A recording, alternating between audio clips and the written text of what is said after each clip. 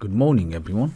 This is HP Pavilion gaming laptop 15 model and it doesn't turn on.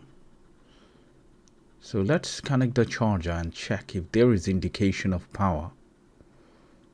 Okay, so we connected the charger and we're gonna check.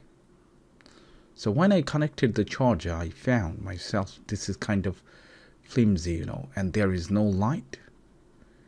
Let's press the power button. Still there is nothing. Alright. So from my experience, I found the problem is the actual charging port. So I had to place a order and it came all the way from China. It took about 2 to 3 weeks to arrive. And this is the charging port with the flex connector. So today we're going to change it and see if there is any luck. To replace this port, simple, but to disassemble the actual laptop to replace the charging port is kind of difficult. So I'm going to show you how to do step by step. So be patient, the video is going to be long because the actual charging port cable it's laid under the heatsink. So we have few steps. First of all, the back cover, disconnect the battery, then disconnect the flex cable, the cooling fan connector, and then we need to replace the actual port cable.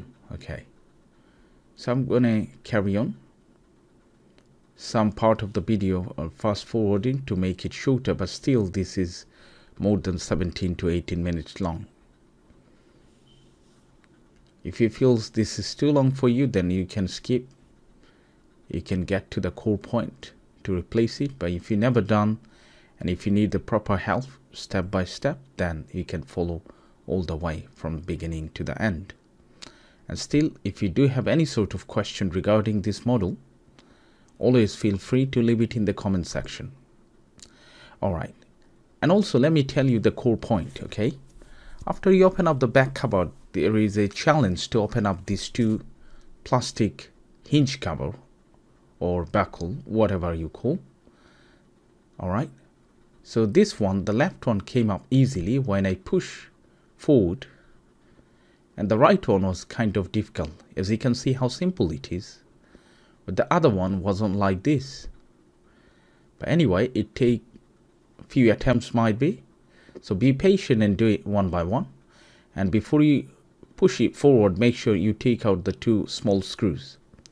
And I would suggest you to keep organizing all the screws, because HP always does use all different sizes of screws. So example, the battery has kind of fat and long one, and then the actual hinge cover, or let's say heatsink radiator cover, does have very tiny screws. Okay, so keep in mind, make it organized and do step by step, then you're not going to be confused later on. Okay, to open up the actual battery flex cable is kind of difficult. Don't pull it from the wire. Try to use two narrow tools like tweezer or screwdriver to push it.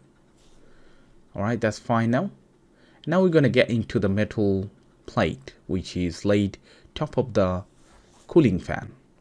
This one also does have screws. There are too many screws, as I've said. So carry on like that, and then afterward we're going to take out the actual secondary board which is on the left hand side, as you can see, with the USB port and stuff like that. And I forgot to mention, we must need to take out the battery. We must need to take out one of the RAM from the RAM slot before you pulled out the battery. Otherwise, the battery wouldn't come. Okay, so be careful. First, take out one of the RAM, which is right next to the battery, before you pull out the battery, and then it should be fine. Alright then, so let's carry on and see if you can get successful with this, and if there is any luck to get the power back into the laptop. Alright, so because of this is a long process, what are you going to do? First, we'll disconnect the broken charging port flex connector, and then we're going to reconnect the new charging port connector just to see if there is any indication of light. Otherwise there is no points, because if you take out the heatsink to remove the actual charging port flex cable, then you have to reapply the thermal paste and a lot of screws and the secondary board. This is a kind of hassle, so it's always good to give it a try. And if you see any sort of light that it shows that it's charging, and if the laptop turns on, then we can reassemble it. Okay, so I connected just the connector, and I'm going to put the charger now. And if we able to see any light, yes, here you go, we can see the frosted light because there is no battery connected. If there was battery, it was going to be kind of amber color. As you can see, the fan was spinning. Let's push the power button. Yes, that's absolutely fine now. So we are good to go. We're going to replace it, and as I said, remember to apply the thermal paste.